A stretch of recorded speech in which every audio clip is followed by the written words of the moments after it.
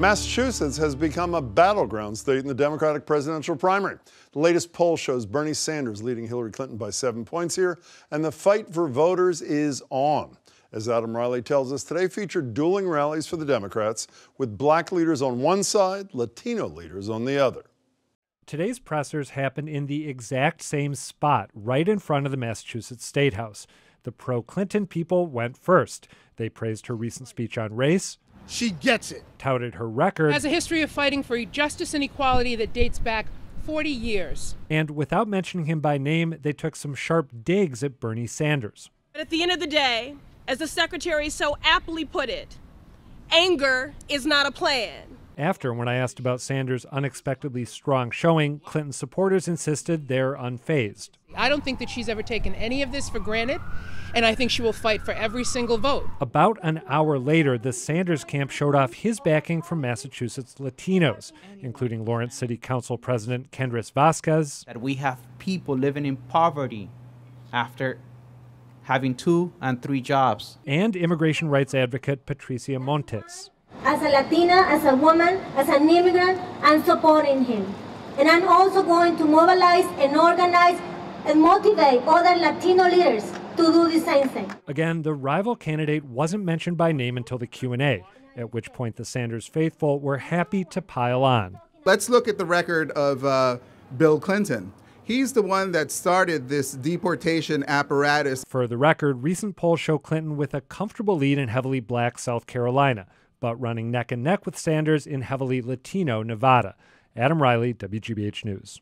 Joining me are Dante Ramos, op-ed columnist for the Boston Globe. Good to see you again. Frank Phillips, Boston Globe political reporter and State House bureau chief. Good to see you too, Frank. Good to see you. So Massachusetts appears to matter in a primary, serious way. You've been around as long as God. I mean, is it ever happened before? As long as you and I have been Exactly. around. Has it ever happened before? I think you're over-exaggerating that this is going to be such a raucous primary, but it is important. Why am I exaggerating? Because it's a handful of votes. It's not a big issue. It's coming on a Super Tuesday when you have all the only Vermont and Massachusetts are in New England, and the real battleground states are in Texas and Alabama and the South and Virginia. So it's not. I don't think it is as intense as you think it's going to be. It's of some interest, and I think it's interesting that Sanders is really giving her a run here. You'll remember in 2008, the polls showed she was 12 points behind the weekend before the election. She won by 15 points. So there is some support here from her, but that support came mainly from blue-collar, middle-class people who are now going to Trump, and I think she's going to have a trouble with Sanders. See, I think it's exactly that victory which suggests to me that he's wrong. She won before. She has virtually every single elected official on her side. Shades of New Hampshire, I would argue. If she loses to Sanders, if these polls hold, it's a big deal for him, no? Or is it just Massachusetts?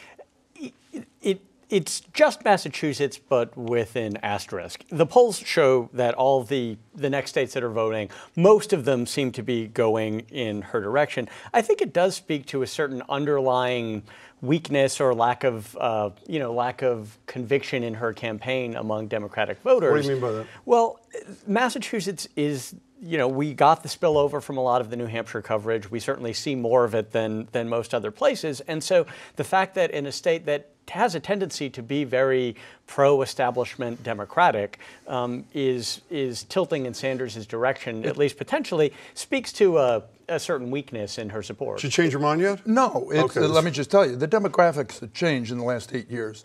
You can see it. You check with the election officials, and particularly this year, a lot of Democrats in the Merrimack Valley, out in Worcester County, are moving to independence. Those are the people who are going over to Trump. Those are the towns she carried. And they can vote in either primary. Once you're an independent, you can vote. And in 2008, she had those towns and she had those votes coming out heavily.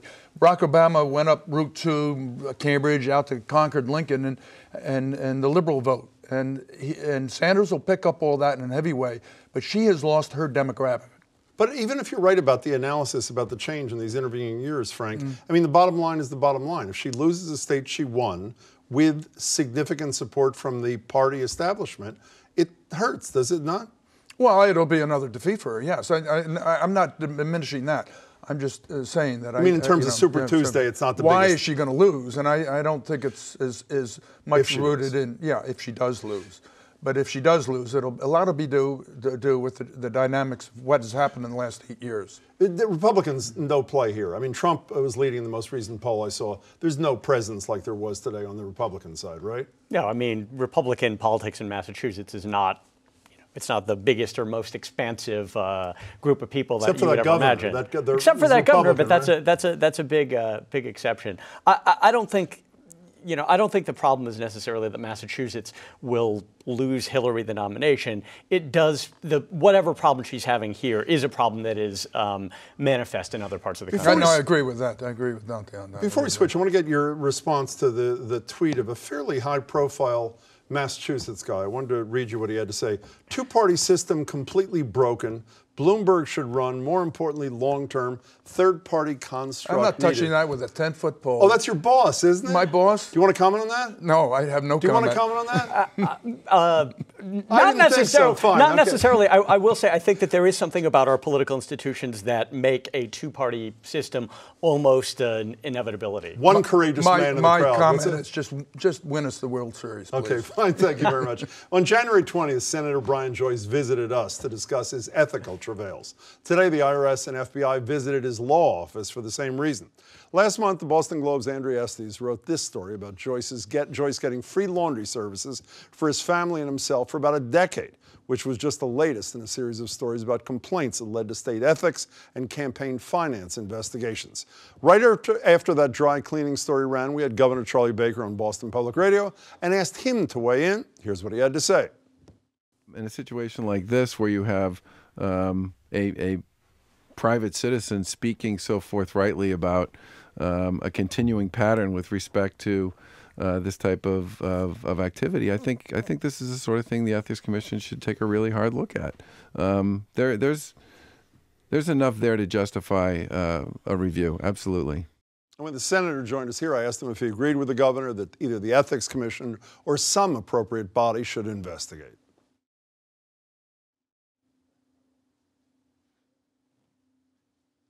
Exactly.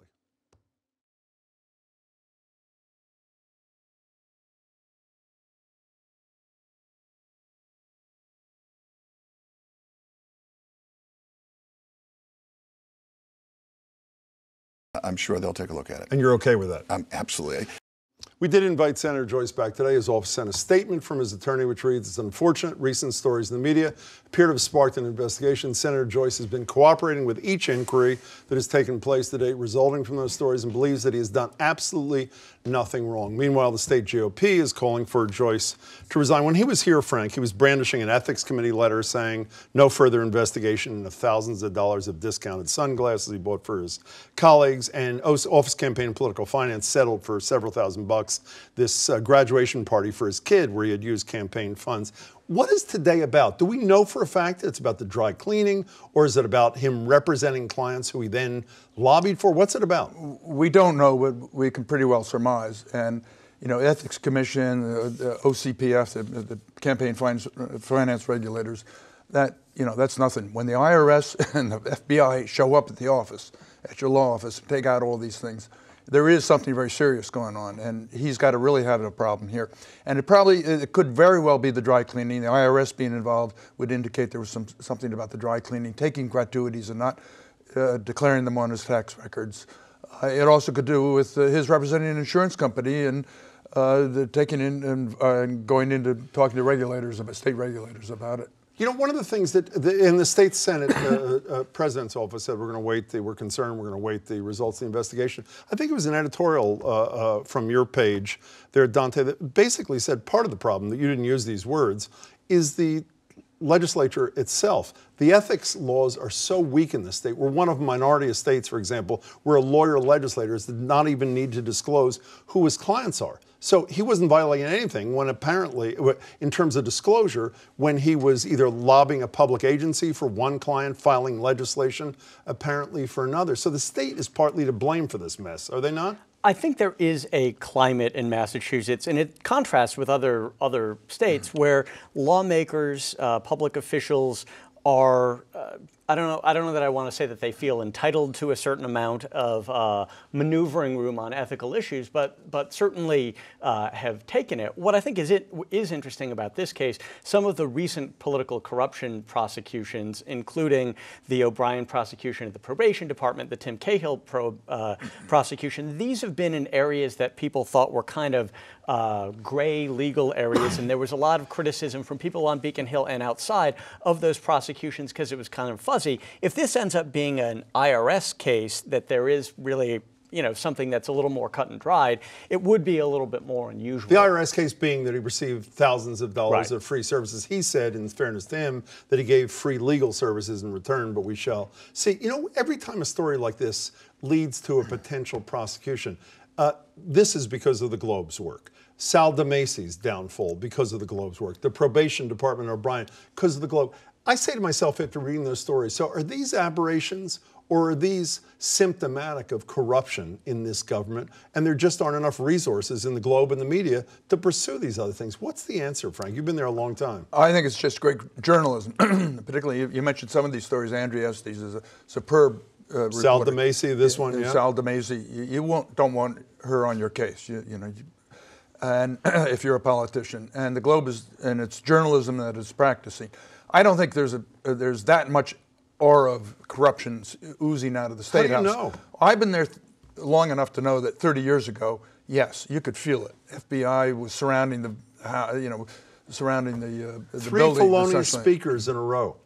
Yeah, that goes back to the 90s. But I don't think it is as, not every leader, every political state representative is as corrupt as everybody thinks they are. I think it's a tribute to the Boston Globe's, constantly uncovering those who do violate the law. I agree with that, and I hope you're right about the other. You saw Spotlight, and I hope you appreciated that. It was fabulous. Yeah. So is this an aberration, or is this potentially run deeper?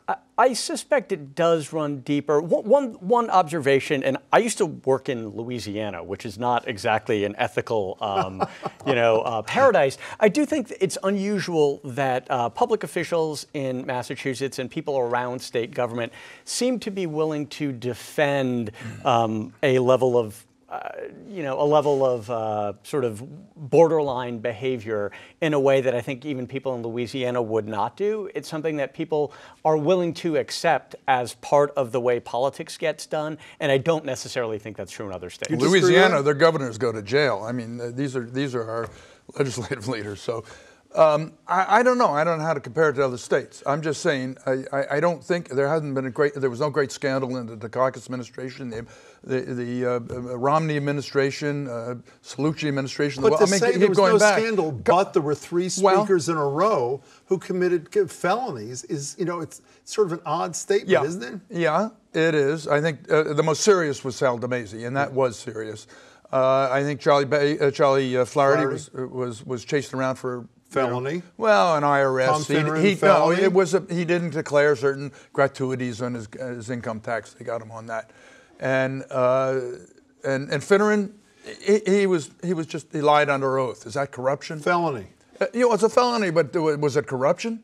Political corruption? Well, no. By what he did, according to the judges in that case, he disenfranchised people of color in terms of a redistricting. That's not what he was charged with. He was charged with denying that he had anything to do with a certain process. A redistricting in plan. A civil case, not involving his job as Speaker. Can we get back to this just for 1 second, if we can? What's going to happen to Joyce? Is he forced out? I mean, formally they can't. Does the leadership say, you got to go, Senator Joyce? We don't want the whole Democratic Party and the state Senate tarred by this thing. What happens? I think it depends a lot on what his colleagues think of him. I would defer to Frank on what the opinion around the State House is about him. But it would be ironic if somebody who is less popular gets forced out for something, whereas other people who have a little bit more of a political base stick around longer. Can we end with that? What do his colleagues think about him? He's never been popular, and he's particularly getting more and more isolated. If he has a friend or two, I don't know about it. And I know the Senate leadership would very much like to see him go. But I don't think you're going to see him. He's under fire now. You don't resign your office. There's a bargaining chip at some point, and he'll hang in there as a very unpopular figure. Dante Ramos, it's good to see you. Good to see you. Frank, it's been far too long. Nice It to is. see you. It's really You're good going to to shake my see you. hand now. No, do I have to? You have to, yes. Nice to see you.